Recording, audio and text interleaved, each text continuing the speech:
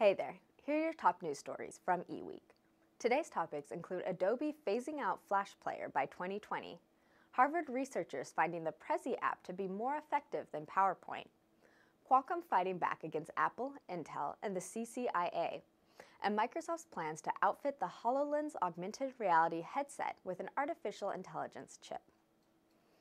Adobe announced July 25th that it will end support for its ubiquitous Flash Player at the end of 2020, effectively pulling the plug on one of the foundational developmental tools of the Internet. Steve Jobs, who died in October 2011, was one of the first and most vocal opponents of Flash Player, contending it never worked very well and was a continual open door to hackers, among other irritants. Ironically, Adobe and Apple grew up together in Silicon Valley and have been business partners and customers of each other's products for nearly 3 decades. During the past 20 years, digital firms have used Flash content for everything from clickable ads to games to interactive learning and rich internet applications. Microsoft's PowerPoint has recorded more than 1 billion installations since it debuted in 1990 and is still going strong with about 90% of the market. However, despite the prevalence of PowerPoint in professional and educational presentations, surprisingly little is known about how effective such presentations are. All things being equal, are PowerPoint presentations better than purely oral presentations or those that use alternative software tools? To address this question, researchers from Harvard's Department of Psychology recreated a real-world business scenario in which individuals presented to a corporate board. Participants playing the role of presenters were randomly assigned to create and deliver PowerPoint, Prezi, or oral presentations.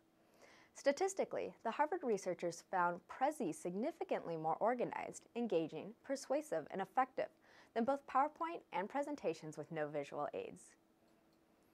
Qualcomm's legal battle with Apple over technology used in the iPhone continues to escalate, with more tech vendors jumping into the fray and the chipmaker pushing back at the assertion that its efforts are targeted at rival Intel.